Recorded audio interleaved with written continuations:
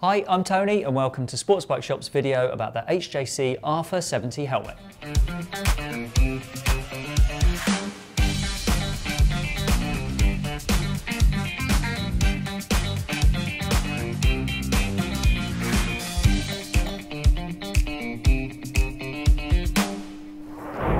The RPHA-70 is in its 5th year and its popularity has only increased in that time, and I don't see any sign of it slowing down.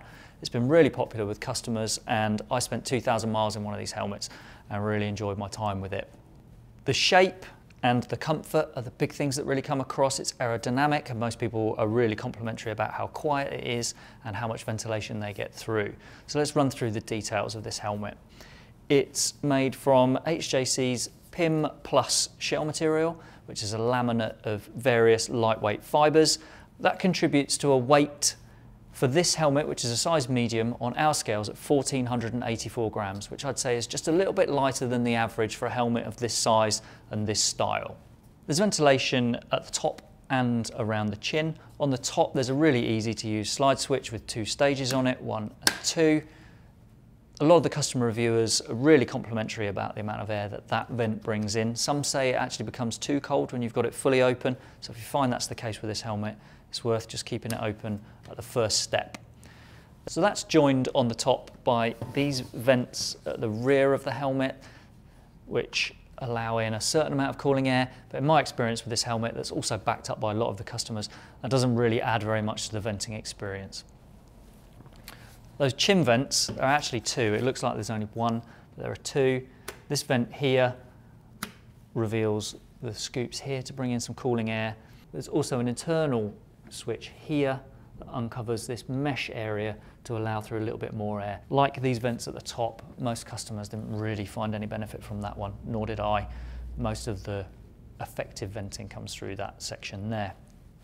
Moving on to the visor. It's a really easy change system with this simple lever operated switch that's really friendly for newcomers, and you can change this. HJC call it rapid fire, and I think that it lives up to the title. It's really, really easy to change the visor.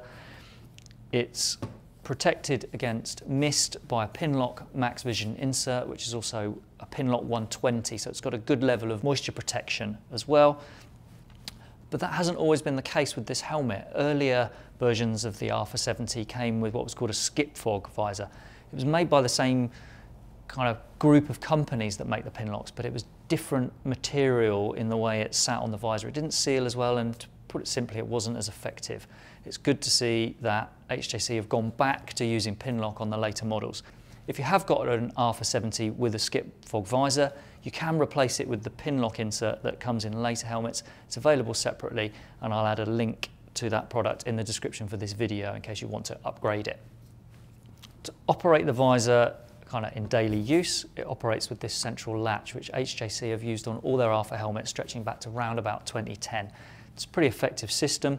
Push it down, it's got an initial clasp to hold it in place at the base, but additionally this helmet, along with some of the really racy RPHA helmets, has a sliding lock tab on there, which means that that visor is really hard to lift. That was introduced for racers who found that sometimes this latch would bump on the tank when riding got really aggressive and would pop it open.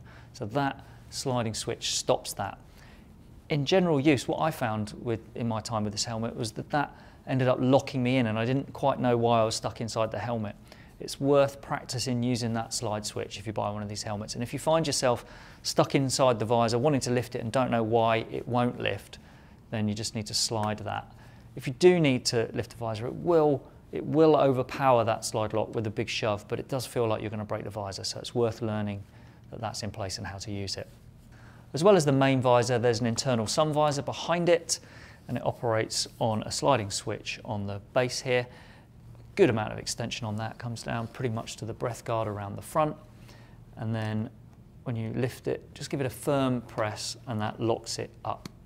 It takes it out of your vision and makes sure it's not going to slip back down into your field of view when you don't want it to. That internal sun visor is also anti-mist coated, so you can maintain good clear vision no matter what the weather. The interior of the RPHA-70 is really popular with people who've bought this helmet. It's plush, it's moisture wicking, and it's very snug.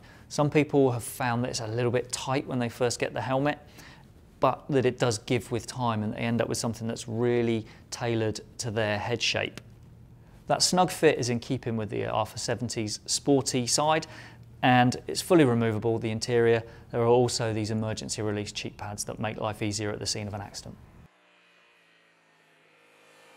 The interior is also designed to work really well for people who wear spectacles. The cheek pads at the top here have no foam. They're really slender, which creates that room for the spectacle arm to slide down nice and easily. Some helmets that are considered to be eyewear adaptive or have a system, that means taking some foam out of the liner to create that room for the spectacle arms. You don't need to do that with this helmet. They've been slimmed down from the start, so there's room there. It's at the sporty end rather than the touring end, but there are recesses inside the helmet to accommodate speakers for an intercom. There are foam sections in there as standard that you just pop out and then the speakers go in its place. As I said, this helmet's become really popular with customers in its first 5 years in existence. We've had over 120 customer reviews on this helmet and there's been almost universal praise for it. The aerodynamic shape is something that people particularly praise, and the majority of people say this helmet offers a really quiet ride. There are some people within those reviews who find it noisy, but what we find with noise is it's a really subjective issue, and something that's quiet for one person is going to be noisy for another, but nothing stands out from the reviews to suggest that this helmet has an issue with noise. One other thing that comes out from the customer reviews is that the sizing of this RPHA-70 is a little bit different to how many other manufacturers do it. You need to check really carefully on the sizing chart to make sure that the size you're ordering covers the centimetre measurement of your head, because there's an overlap there that you don't get on other helmets. I hope that gives you a fully detailed picture about the RPHA-70, but if there's anything you feel that we've missed, please pop a question in the comment section below and we'll get back to you with an answer as soon as we can. Thanks for watching.